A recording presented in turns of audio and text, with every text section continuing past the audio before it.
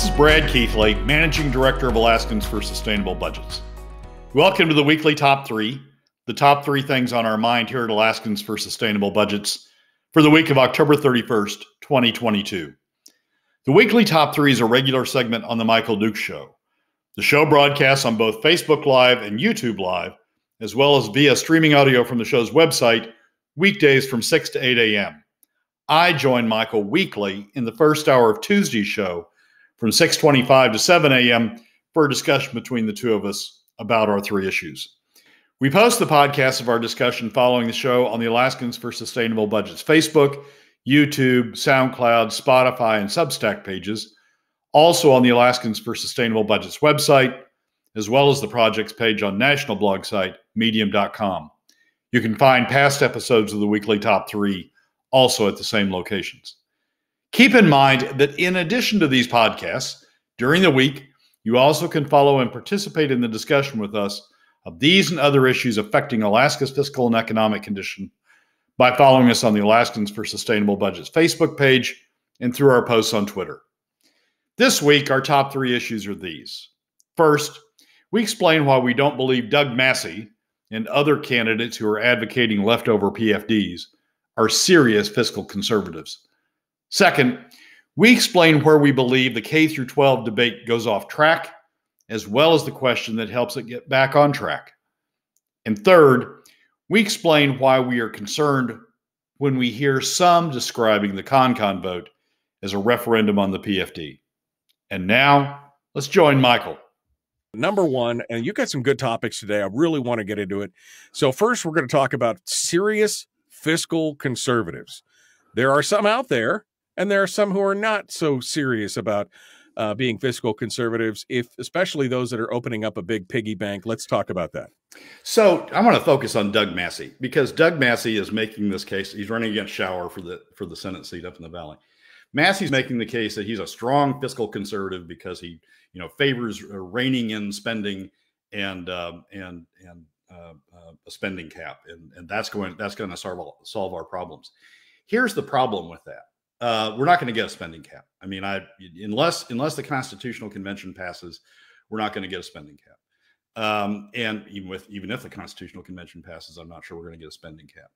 What really matters is not so much what you say you are, but the positions you take. And the problem with Massie and the problem with others who are running around saying, I'm a strong fiscal conservative because I believe in reining in spending, they're not walking the talk. If you say that I'm for a reasonable PFD, which is exactly what Doug Massie's saying and exactly what Will Stapp and others on the Republican side are saying, I'm a fiscal conservative, I'm going to rein in spending, but I'm for a reasonable PFD. What a reasonable PFD means is you're for opening up the PFD to use it to fund government just a little bit maybe. But the problem is it will never be a little bit. Let's go back to 2012 and the CBR and the SBR. We have a budget problem. We have these savings accounts, and people say, okay, we're just going to use the savings accounts to get us over 1 year, and then we're going to rein in spending, or we're going to use the budget accounts. We're going to use the savings accounts for a couple of years while oil prices are down, and then oil prices will pop back up and all will be good again. The problem is, over the entire decade, we kept draining those savings down. Things never got better. We never reined in spending. Oil prices never came back to the point that they were sufficient to balance the budget on their own.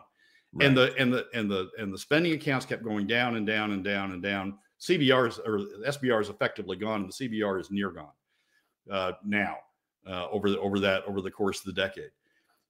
Structure matters. You can't be a fiscal conservative unless you also believe in structure, unless you also believe in budget structure in a way that effectively stops savings. And if you crack open the PFD is roughly another $1.9 billion, and we've already cracked into it by quite a bit, $300 million this fiscal year, a lot more in prior fiscal years. As you crack into it, there's not a stopping point once you go down that road. And so you're just adding more and more revenue by allowing the PFD to be the leftover, allowing it to be the reasonable amount left over after you've spent on everything else. you're just allowing the spending to go on and on and on. That's not a fiscal conservative. A fiscal conservative believes in structure, believes in fiscal structures that prevent additional spending. Hammond was a fiscal conservative. He believed in using an income tax as a structure, as having it as a sword of Damocles over the legislature's head. You want more spending? Right. Then you got to raise it. Then you got to raise it through an income tax.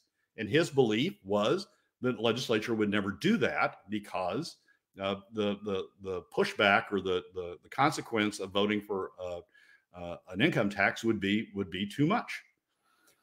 If we cut into the PFD, as we've already cut into the PFD, but if we elect people who say, conservatives especially, if we elect so-called conservatives who say, I'm for a reasonable PFD, you're just continuing to open that door on and on and on. The next time we'll have this conversation about a stopping point is roughly 2030, 2031, 2032, when the PFD is all gone, when the reasonable PFD is down to zero. Now, I know that Doug Massie and I know that Will Stapp and I know that others will say, oh, no, I'm going to stop it before it gets there. I'm going to, well, I heard the same people say that back in 2012, 2013, 2014, 2015. I can go through the entire decade and I can probably give you names from memory of the people who were saying it. Right. But it's just, you've got to be a strong fiscal conservative, to be a true fiscal conservative. You've got to believe putting in place structures that prevent the spending. And I know people will say, well, I believe in a spending cap, so that's a structure. Well, you've got to believe in realistic structures that stop spending. You can't buy yourself off like Will Stapp's trying to do up in Fairbanks. You can't buy yourself into redemption by saying, well, I believe in structures that aren't going to happen. I mean, I believe in things. I believe in things, stopping points that will never be enacted. You've got to have stopping points that are realistic.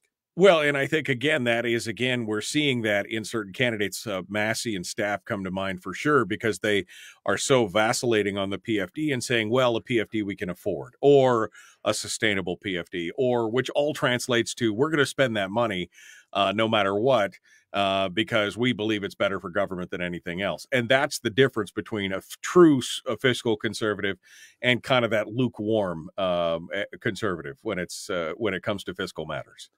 Yeah, I truly don't even think, I mean, there's no difference on this issue between Doug Massie and Les Guerra and other Democrats. There's no difference, and Kathy Giesel, there's just no difference between him and the Democrats on this issue. They're all saying reasonable PFD. Now Massie will tell you, or Steph will tell you, yeah, but my definition of a reasonable PFD is bigger than theirs. It's not. Once you get the lobbyists down there, once you get the Juneau process going, people will push that spending envelope more. And we saw it in the 2010s. I mean, there is no better example. I don't have to go to another state. I don't have to go to another time period. All I have to do is look at the last decade and see what happens. It's for the children, or we need these roads, or we need this port, or we need a strong university, or we need this, or we need that, or we need something else. And there's always a game, and there's always a reason, and there's always a push. And if the money's there, particularly if the top 20% don't have to pay for it, particularly if your PFD cuts, if the money's there, there's not going to be a stopping point. Right.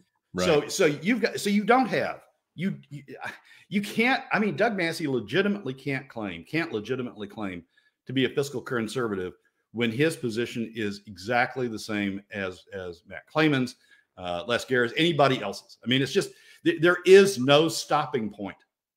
And you've got to, if you don't have a campaign, if your platform is not set on a structure, a realistic structure that stops revenues, stops spending, like taxes or like a constitutionalized PFD, or just no cuts to the PFD. If it's not set on some sort of structure, then you're not really a fiscal conservative. You're just I have a friend in my business career who used to talk about round heels, and what he meant by that were business people who would always just sort of rock back and say, okay, well, you can spend that little bit more and spend that little bit more. Yeah. And by the time you got to the end of the day, but by the time you got to the end of the P&L, yet you were in a loss. You had red showing up. How did that happen? I mean, where did that come? I mean, whoa, how did we get here? Exactly. Brad Keithley, Alaskans for Sustainable Budgets, is our guest. We're talking about the weekly top 3. This is number 1, true social conservatives. Brad, true fiscal conservatives. I'm sorry, Brad. Does that about wrap that for this one? I mean, this is the yardstick we should be looking at people over, and this is why we ask the question about the PFD every time. You know, do you support the full statutory formula instead of sustainable or reasonable or, you know, partial or whatever other words that they're going to use? Anything else, Brad? Final thoughts on this one? Well, I'll give it to Dunleavy. I mean, Dunleavy believes in the structure. It's a 50-50 PFD. It's a cut of about $800 million from the statutory PFD averaged over the next decade. But at least he believes in the structure, a 50-50 PFD, cutting it off at a 50-50 PFD. I can't find where Doug Massie and the others are talking about any sort of cutoff. It's just we're going to see one experience of round heels after another until, just like in the last decade, when the CBR and the SBR disappeared, we're going to see it in this decade as the PFD disappears. So don't believe, you know, these self-serving claims that I'm a fiscal conservative if they don't have a realistic structure in place to deal with it. David says Massie said this was a very sore subject for him. He gave a hot response on his op-ed to Carol Carmen's article last month. Yeah, he's very sensitive to it because he knows it is the Achilles heel of his entire campaign pitch. He knows it is. That's why they never responded to this program. I reached out to them 2 or 3 times. I actually spoke to somebody after I complained about not getting a response. Somebody from his campaign emailed me and said, which email did you send it to? And I listed the emails that I sent it to, and they said, thanks, we'll get back to you. Crickets. I mean, just not, he doesn't want to come on and ask those questions. He doesn't want to answer those questions at all. David said reasonable PFD. Yeah, I mean, that's the new thing, is the reasonable PFD. Exactly. You know, some of these we're probably just going to be stuck with. I mean, the Will Stapp thing, it's probably going to happen. Now, the question is, does he get subsumed by the pod people once he gets down there, the Kathy Giesels, John Coghills, you know, Bryce Edgmans and Bert Stedmans of the world, or does he stand strong for his constituency? I don't know. It remains to be seen. I guess we'll put it that way, Brad. Well, he's a Steve Thompson successor, right? I mean, so that's a hard district anyway. I mean, that's what that district is. That district is producing Steve Thompsons and Bart LeBons. That's what it's producing. Yeah, it's a top 20% district. It's sort of like the district that Giesel's in. You know, it's the one that produces people who say, don't tax me to pay a PFD. When in fact, that's not what's going on. We had a whole segment on that last week, but it's a top 20% district that, you know, their priority is avoiding paying for government. Even if government grows, even if the consequence is government grows, as long as they don't have to pay for it, they're fine with it. They would like to be able to direct the spending, the government growth, in the direction that they like. I think Will's deal is infrastructure, but that's where that segment sets. Don't make me pay for it. You can spend whatever you want. Just don't make me pay for it. And as long as you don't make me pay for it, go at it. Yeah, exactly. So, I mean, that was Steve, and to some degree it's Bart. So, yeah, no, but I mean, that's the difficulty, because that's what that district produces. The districts are very much kind of a purplish color. They're a deep red plum. That's what they are right there. But here's the deal. Let's not turn a valley district into that. Let's not replace Shower, who is a strong fiscal conservative, with somebody like Massie. That's exactly it. You know, this is what we're going to get in these districts. And if we can incrementally bring it back more towards a true sound fiscal conservative, we'll do well. And I think Will is young enough that maybe he can, you know, be persuaded in that regard. Go ahead quickly. Well, let's just not lose any more. I mean, let's not Steve Thompson's district. Okay, whatever. Yeah, Let's not lose Showers district. Brad Keithley, Alaskans for Sustainable Budgets. Brad, number 2 on the list of today is, of course, the K-12 funding debate. We know that's been a big campaign issue. It's my pet peeve, the whole BSA BS and everything else. But where does it go off track? Give us a teaser here before we take a break. I had an extended exchange with a big proponent of K through 12, increasing K through 12 spending, increasing the BSA. And there was one part of that discussion that really highlighted to me where this whole issue comes down. It's to some degree, they would put it as a matter of priority.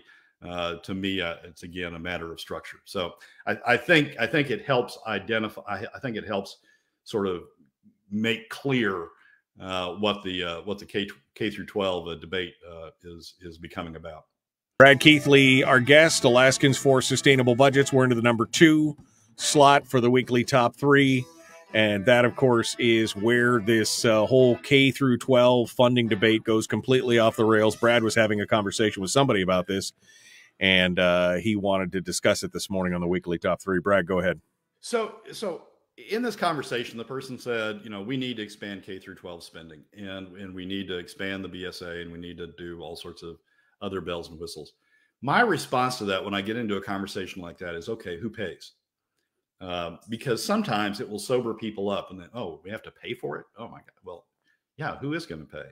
And when they say, well, we'll just have to cut the PFD a little bit further. Okay, so you want lower and middle income Alaska families to pay for increased K through 12 spending and let the top 20% to get off scot-free. Do they not go to schools? Do they not share in the benefits? I mean, a lot of top 20% businessmen tell us that expanding K through or increasing K through 12 spending is important. So it must be important to them, but you don't want them to pay for it. Well, yeah, I guess I want something else to pay. I don't know what, but we must have increased BSA. And here was the point we finally got to. I went through all the other. Do you want oil companies to increase? I mean, 2 years ago, Alaskans turned that down 58 to 42. So that's not going to happen. Do you want an income tax? Look, people say that an income tax isn't going to happen. Sales tax isn't going to happen. So who's going to pay for this? Well, the response is whatever it takes. Whatever it takes. It's a priority, and whatever it takes. If it takes PFD cuts, if it takes whatever it takes, we need to spend on it. And that to me is the core of the problem. What we don't have people who took accounting courses out there in the world. We don't have people who understand that when you add something to the left-hand column, you've got to add something to the right-hand column. When you add something to the spending column, you got to add something to the revenue column. And what you add to the revenue column makes a huge world of difference. If you add it by additional PFD cuts, then you're taking it out of middle and lower income Alaska families. The top 20% are skating by. If you say you're going to take it out of oil companies like Les Garrett does, it's not true. I mean, look at the vote that we had 2 years ago in Proposition 1. If you say you're going to take it out of income taxes, show me where the support's going to be for that. So it's the whatever it takes crowd is the problem. They just live in the left-hand column. They just live in the spending column and just completely ignore the right-hand column as if it doesn't matter, doesn't exist, has no real world consequences. Nobody has to lose money. Ferries are going to come up with the additional money to pay for whatever they want. In these conversations that we have with people, it's important to talk about the left hand and the left-hand column and the right-hand column at the same time with equal importance. Yep. And it begins to sober people up, I think, when you have that conversation and say, who's going to pay? I mean, in this case, a big part of the pitch for K through 12, increased K through 12 spending was, well, it's important to get kids ready for jobs, and it's important to get kids ready for the community. It's important to develop them educationally, develop them mentally, develop them behaviorally. to have that additional school. Okay, so you want to make their lives better by making their parents and their family life worse by taking money out of middle and lower income. All these kids you want to help.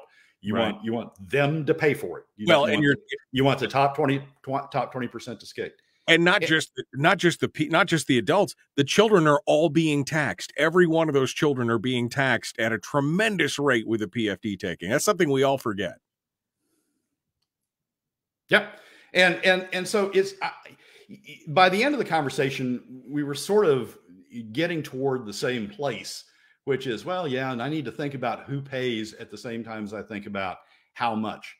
But the whatever it takes mentality is what's really causing the problem here. People are not looking at the right-hand column when they talk about these things. And that's where you get the rolling heel or the round heels, right? That's where you get people saying, well, yeah, you're right. Oh my gosh, we got to spend it on this because, the business people, the Chamber of Commerce says we need more K through 12 spending. We need to bolster the schools. Okay, well, I guess I got to do that. Who's going to pay for it?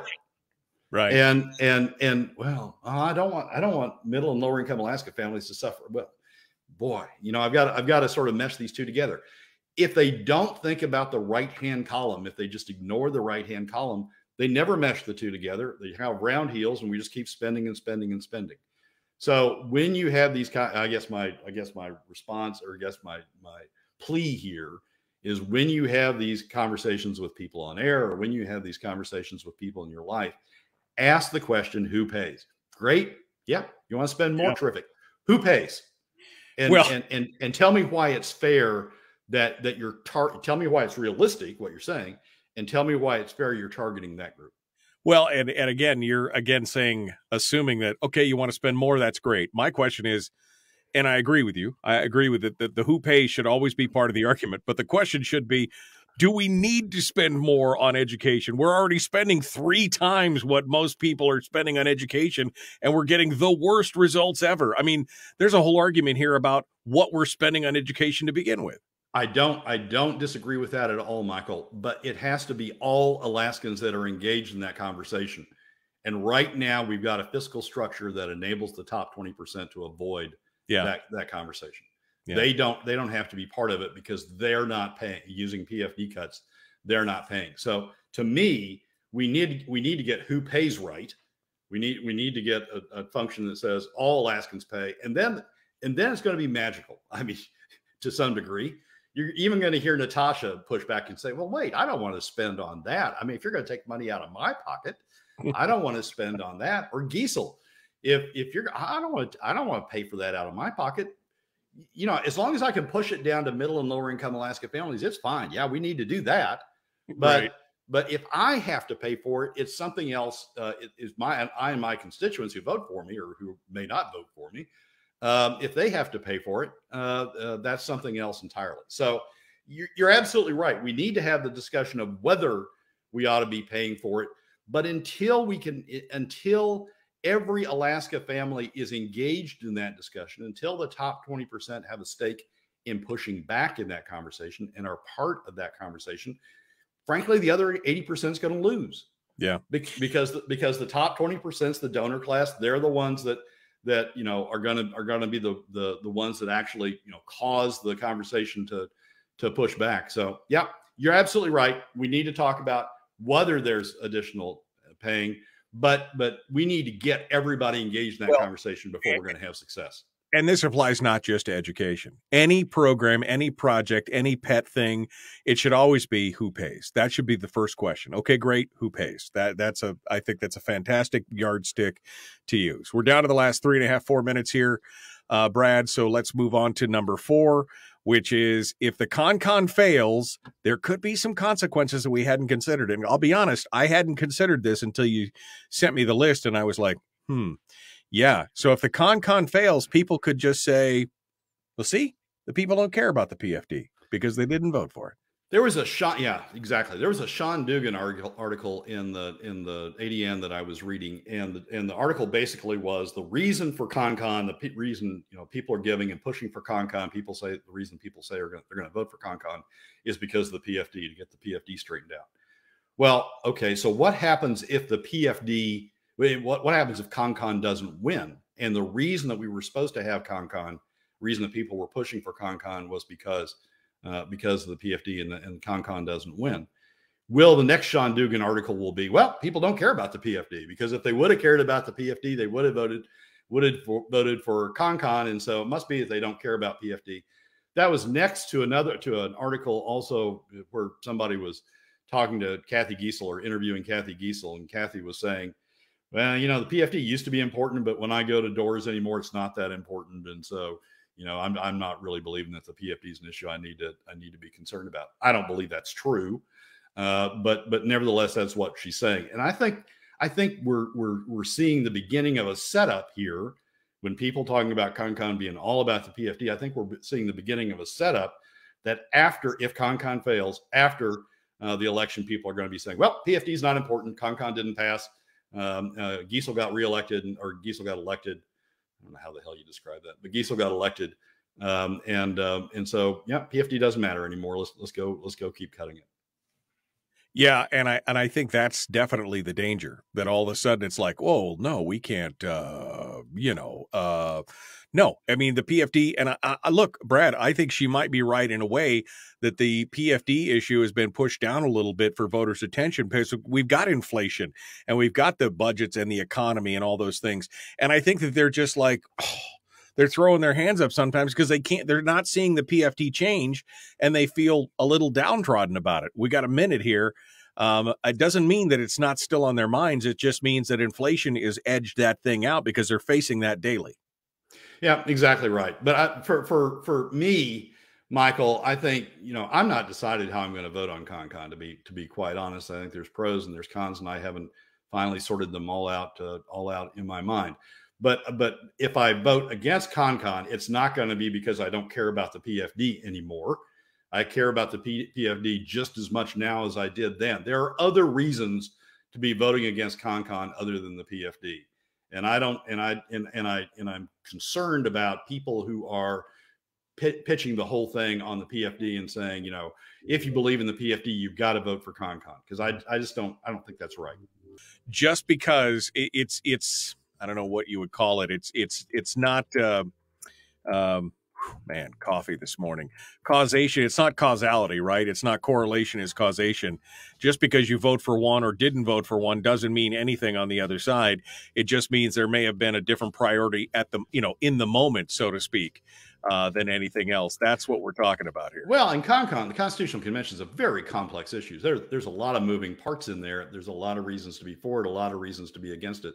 The PFD isn't the sole issue. It's not like we have on the ballot, should we pay the statutory PFD? Now, if we had that, I would agree that election is about the PFD.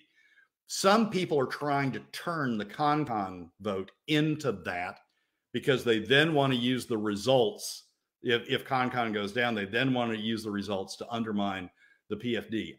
My point is that's not what the CONCON vote is. It's not a synonym for should we pay the statutory PFD. And right. and as I say, I think Sean's article, I don't think Sean's doing it, but I think Sean's article sort of sets that up. Giesel probably is doing it. And I think it's an intentional misinterpretation of the CONCON vote that people are trying to set up so that they can spin it that way after the election's over. Yeah, absolutely. I'm surprised you still are undecided on the CONCON. I'll say that. Because I was early on, I was against it, but I've come to realize that there's a cost to doing nothing just as much as there's a cost to doing something. Here's my concern. My concern is it takes the pressure off resolving the PFD. That we then say, the PFD is going to be resolved in the CONCON. We go 2 years continuing to talk about the PFD's issues off in the CONCON. We don't have to worry about it now. Then we have the CONCON. Then we, if anything comes out, then we have to vote on it, may get voted down because of all the stuff that's been put in it. And we're 5 years down the road and we still haven't focused on the PFD because we kept putting it off, waiting on the con to resolve it. That's sort of my fundamental concern. Are we really going to get anything other than additional delay out of the con? Right. Brad, final thoughts here as we come down into this. I mean, you'll be with us on election day, but final thoughts for folks who may be going early to the polls, any exhortations or advice for people who are going into the booths here and trying to make these decisions? Yep. First off, you're exactly right. Don't bullet vote where you've got choices, conservative, number of conservative choices. Rank those choices. Don't bullet vote, or it's going to come back to haunt us, as you were describing the first segment.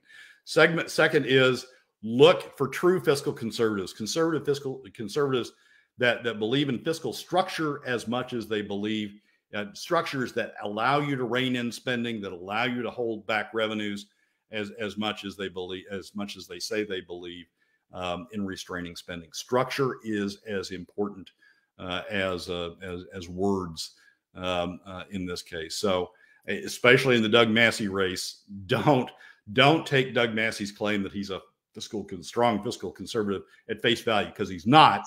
When you strip off that veneer and you see what he's doing with the PFD, he's in favor of opening up a whole nother pot of worms a can of worms in terms of additional revenues, as much as Les Guerra, as much as Matt Clayman, as much as Zach Fields. Right, exactly.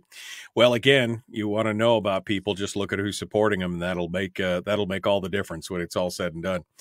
All right, Brad, well, thank you so much for coming on board. As always, pleasure to talk to you. Thank you for being part of it today.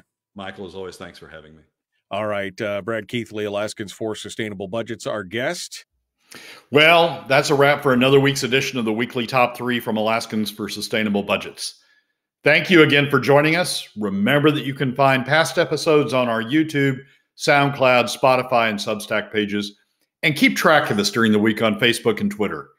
This has been Brad Keithley, Managing Director of Alaskans for Sustainable Budgets.